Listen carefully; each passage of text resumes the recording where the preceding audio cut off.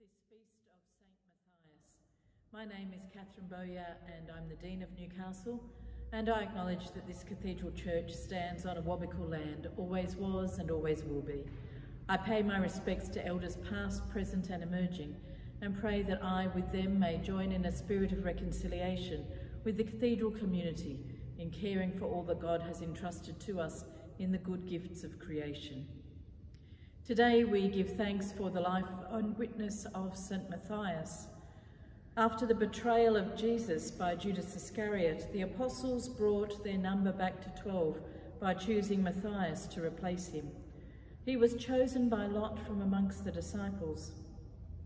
The author of the Acts of the Apostles sees apostleship differently from Paul's interpretation of the role and seems to reflect the understanding of the Gospel of Luke. The number had to be restored so that they might sit on thrones judging the 12 tribes of Israel. It was conditional that they had to have been with Jesus during his earthly ministry and witnesses to the resurrection.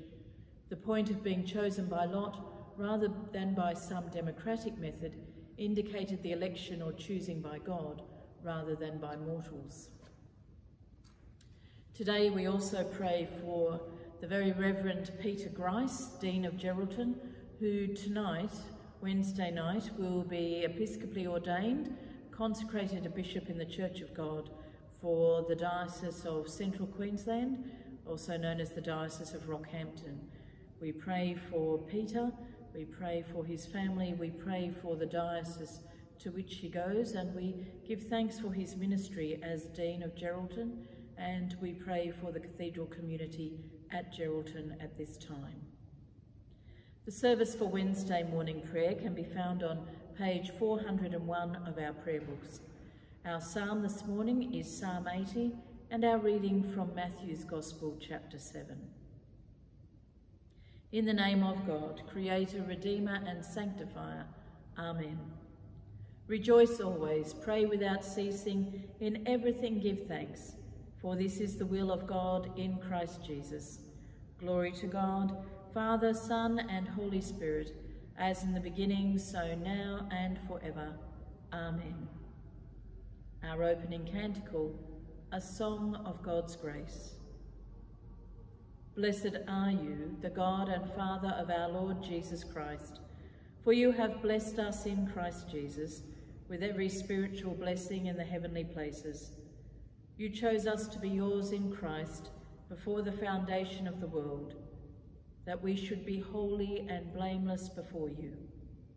In love, you destined us to be your children through Jesus Christ, according to the purpose of your will, to the praise of your glorious grace, which you freely bestowed on us in the Beloved.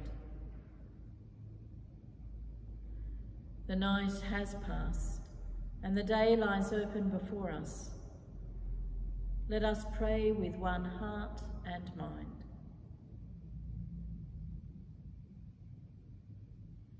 As we rejoice in the gift of this new day, so may the light of your presence, O God, set our hearts on fire with love for you, now and forever. Amen. Psalm 80 on page 307 of the prayer book. Psalm 80. Hear, O Shepherd of Israel, you that led Joseph like a flock, you that are enthroned upon the cherubim, shine out in glory. Before Ephraim, Benjamin and Manasseh, stir up your power and come to save us. Restore us again, O Lord of hosts. Show us the light of your countenance, and we shall be saved. O Lord God of hosts, how long will you be angry at your people's prayer? You have fed them with the bread of tears, and given them tears to drink in good measure. You have made us the victim of our neighbours, and our enemies laugh us to scorn. Restore us again, O Lord of hosts. Show us the light of your countenance, and we shall be saved. You brought a vine out of Egypt. You drove out the nations and planted it in.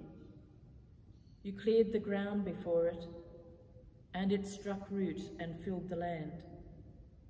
The hills were covered with its shadow, and its boughs were like the boughs of the great cedars. It stretched out its branches to the sea, and its tender shoots to the great river. Why then have you broken down its walls, so that every passerby can pluck its fruit? The wild boar out of the woods roots it up, and the locusts from the wild places devour it. Turn to us again, O Lord of hosts.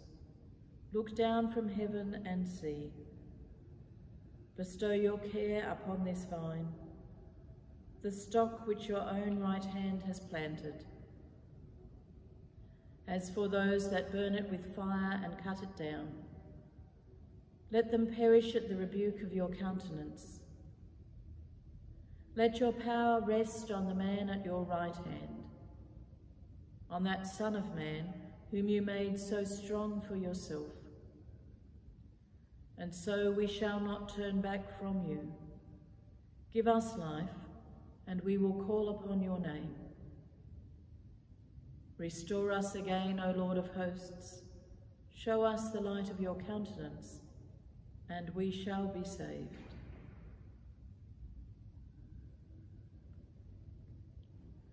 We consecrate this day to your service, O Lord.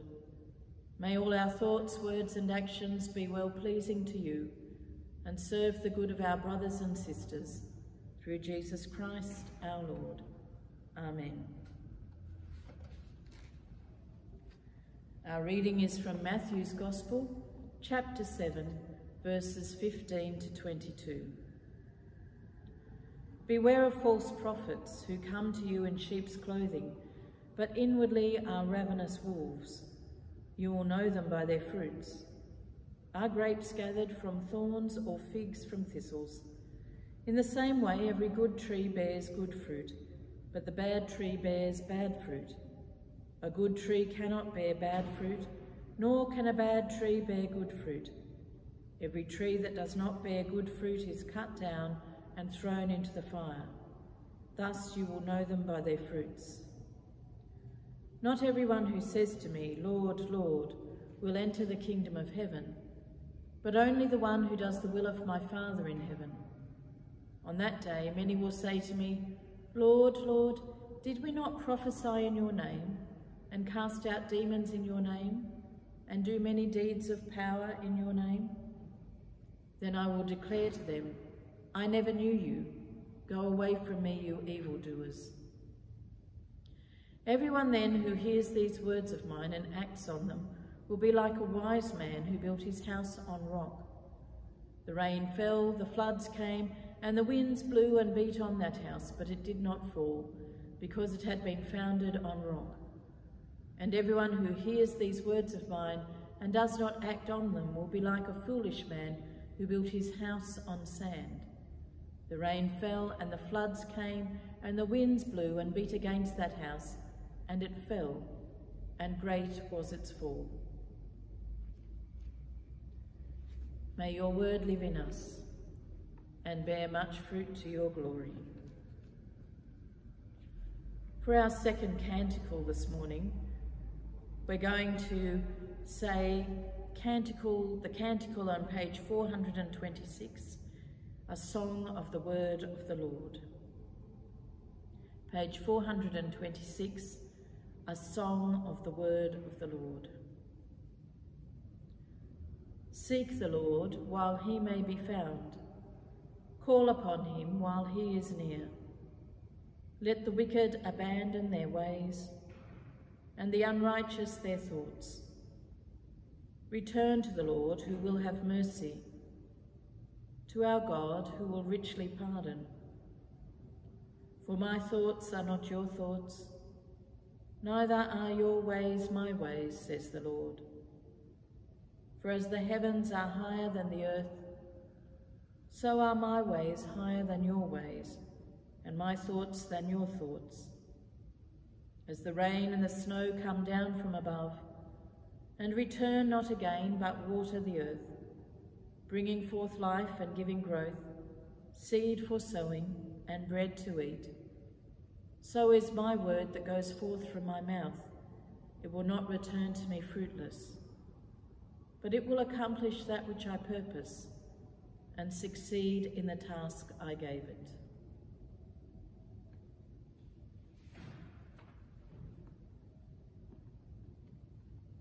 Lord, have mercy. Christ, have mercy. Lord, have mercy. Our Father in heaven, hallowed be your name. Your kingdom come, your will be done on earth as in heaven. Give us today our daily bread. Forgive us our sins, as we forgive those who sin against us. Save us from the time of trial, and deliver us from evil. For the kingdom, the power, and the glory are yours, now and forever. Amen.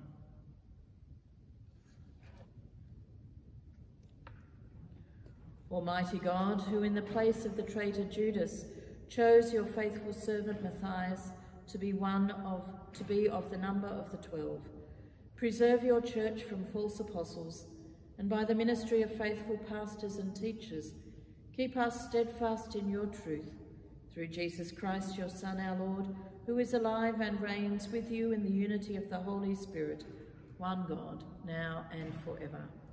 Amen.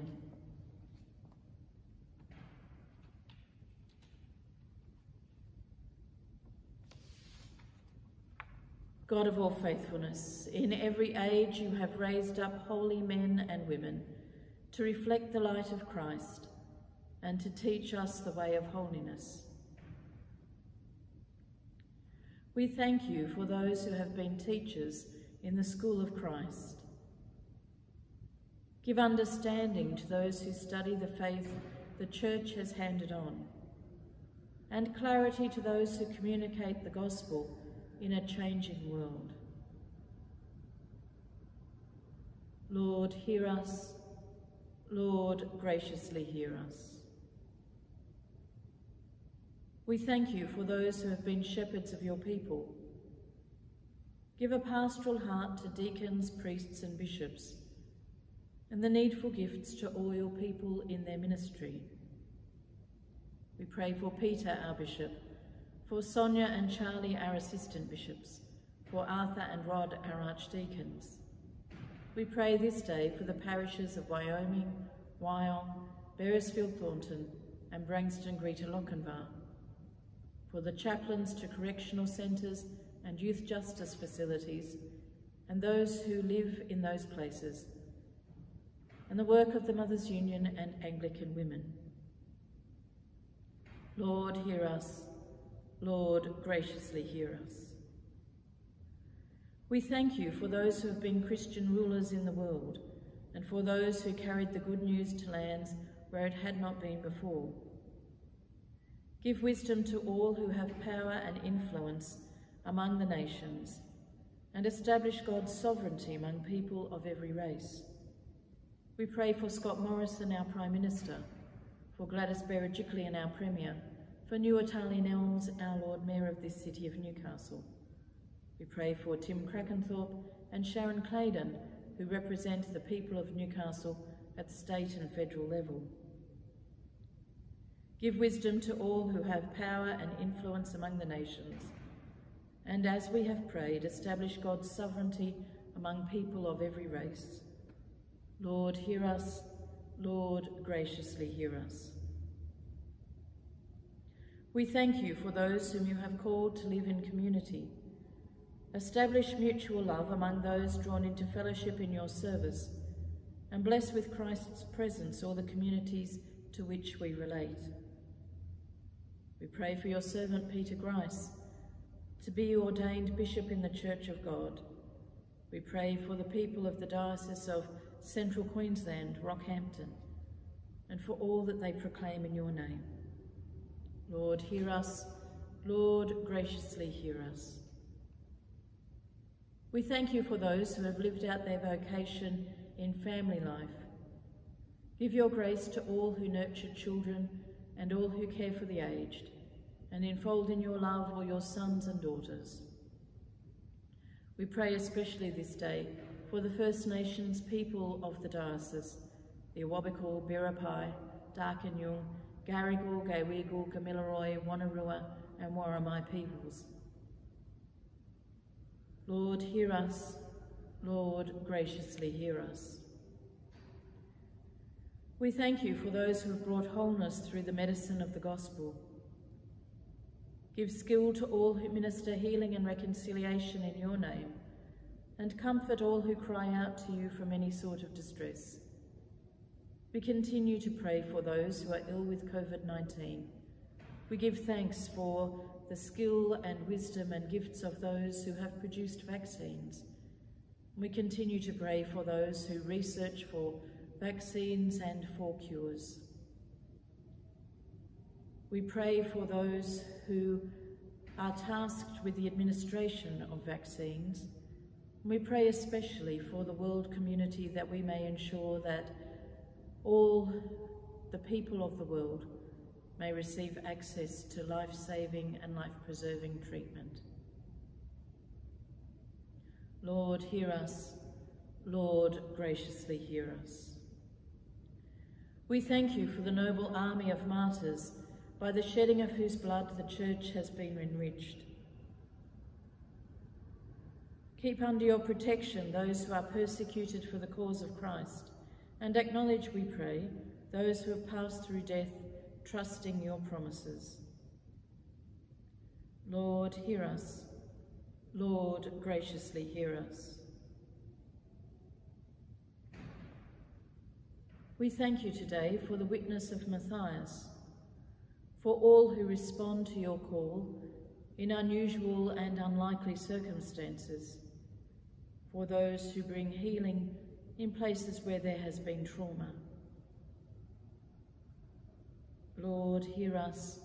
Lord, graciously hear us. Hasten, Lord, the day when people will come from east and west, from north and south, and sit at table in your kingdom, and we shall see your Son in his glory. Merciful Father, accept these prayers for the sake of your Son, our Saviour, Jesus Christ. Amen.